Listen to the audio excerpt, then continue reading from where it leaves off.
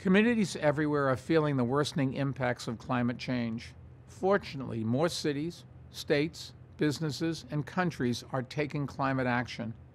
My role as the UN Secretary General's Special Envoy on Climate Ambition and Solutions is to help them be bold and get results. As the world builds back from COVID-19, we have a once-in-a-lifetime opportunity to make investments that will strengthen the economy and improve public health, and fight climate change for generations to come. At Bloomberg Philanthropies, we're working to speed the transition to a clean energy economy. We're accelerating the world's transition beyond coal.